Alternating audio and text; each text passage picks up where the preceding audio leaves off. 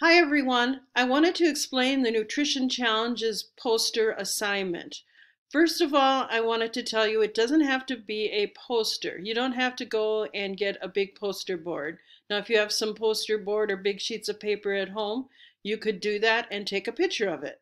But you can also do it on your iPad in a regular document in Notability.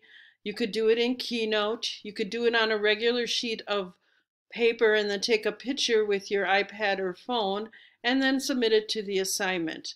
So what am I doing for this assignment? First of all, you'll look at the list of nutrition challenges, which I have up here on the screen right now. And so I'm going to do one as an example so you understand what you're doing. I'm going to kind of go in the middle where it says man that is 42 and obese. So then you're looking and going to figure out the answers to the 4 different numbers that I provided. So number 1 says, what is the definition? So I'd be looking up the definition of obesity.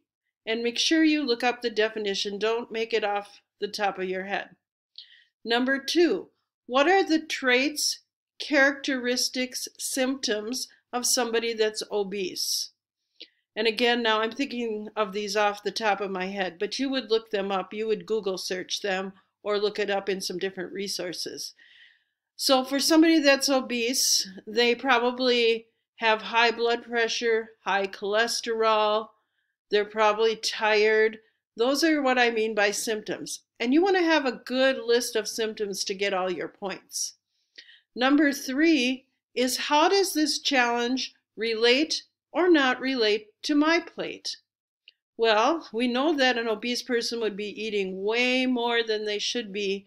So what you would share with that answer was, it does relate, but he needs to eat how many servings from the dairy group? How many servings from the meat group? So you would talk about what he should be eating. You could do a comparison between what he is eating as an obese man and what he should be eating following the MyPlate guidelines. Now, if you picked, let's say you picked the first one that is teenage vegetarian. There are different vegetarians. Some will not, as we know, vegetarians do not eat meat. But you might talk about what other protein foods would they eat. And that's what you could talk about as far as MyPlate, things that they would eat instead. Then number 4, how can this person seek help, support, resources? So an obese man probably should start with a doctor. There are support groups. We know that he needs to start a new diet or menu plan for his daily diet. He probably needs to do some exercising, probably needs some medications. And again, I'm thinking of these off the top of my head. So you're going to want to look them up. And that's the 4 questions that I'm asking you to do.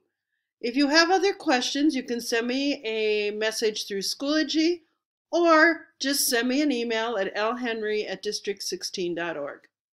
Good luck!